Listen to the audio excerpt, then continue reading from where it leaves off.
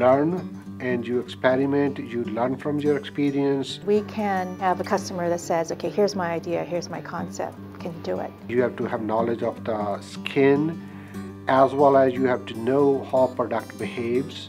I want this certain fragrance, to make my product unique. That's how you create a formulation in the lab. The chemists are very important to us. They're actually the drivers of our business. We all work as a team. That's why our output is really good.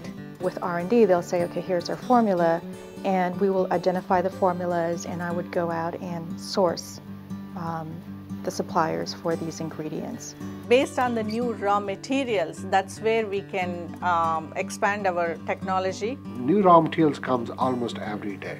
To make good formulations, we have right equipment in the lab, and also we have a centrifuge over there where we can do the centrifuge test. Working with really good products that are stable, that'll stay on the shelf as required.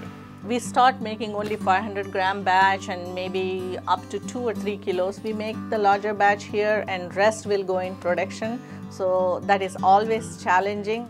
Now, pilot batching is always overseen by our research and development personnel, which is the chemist who originally conceived of the idea and produced the original sample. Because we are custom manufacturing, we can a customer can come and say, well, can you make only 1,000 units or 5,000 units? The batch size is usually determined by the chemist.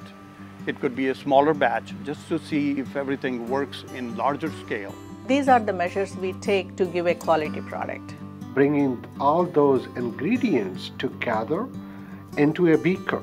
On top of that, I have a very good R&D team, which I am proud of, so we can develop good products. Everything is quality focused.